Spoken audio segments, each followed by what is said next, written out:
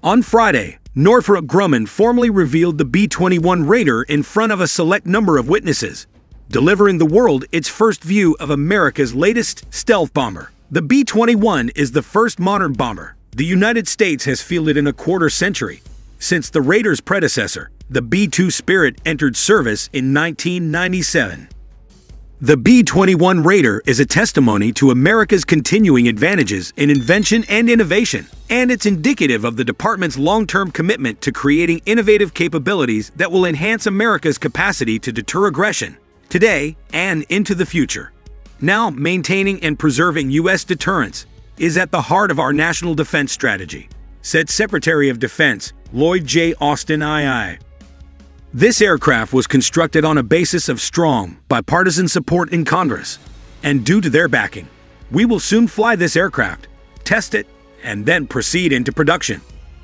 The Northrop Grumman-led B-21 endeavor began in 2015 under the unassuming moniker of Long Range Strike Bomber, LRSB, and has since acted as a clinic in secrecy in the modern era.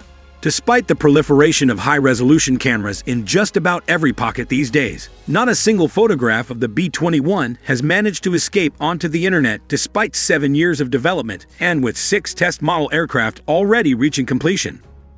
The new stealth bomber draws upon the success of its iconic ancestor, the Northrop Grumman B-2 Spirit, but is reported to harness stealth technology that's at least 2 generations ahead of America's long-serving flying wing. That, in itself, is a substantial assertion.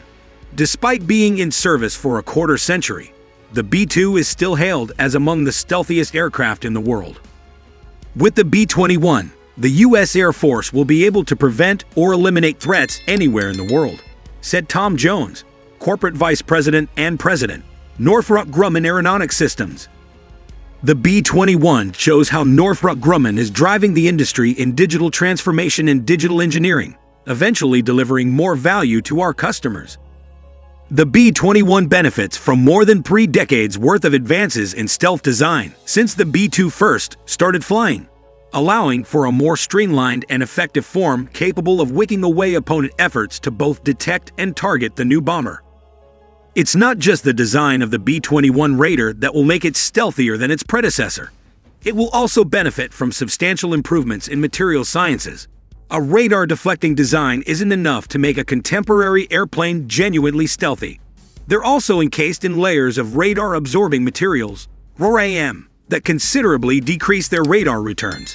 These materials assist to smooth out the finish of a stealth aircraft, as even a little imperfection or fracture in the fuselage might impair its low visible profile. More crucially, RAM turns radar radiation, impacting the airplane into heat that it can quickly disperse.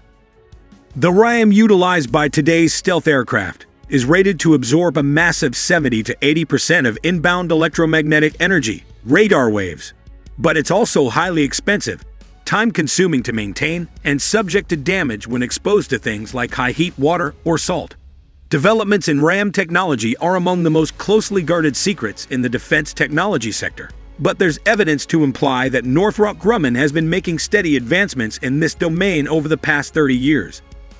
In 2017, Northrop Grumman was allocated $35.8 million to create a new coatings facility at the same Palmdale, California factory in which the B-21 Raider is now being manufactured.